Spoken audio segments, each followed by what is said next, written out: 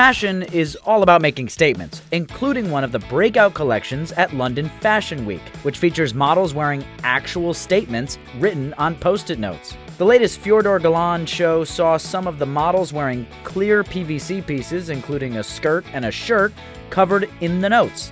According to Mashable, the Post-its have phrases like "I love you," "girl power," and "buy milk" written on them. Although another one of them should probably say, "Don't leave the house without pants." There's also a pink Post-it brand crop top with a high ruffled collar, which is truly the mullet of the fashion world. HuffPost UK reports the collection was partially inspired by the Powder Puff Girls, and it definitely has a certain chemical X factor. Wow, so Post-its has its own fashion line.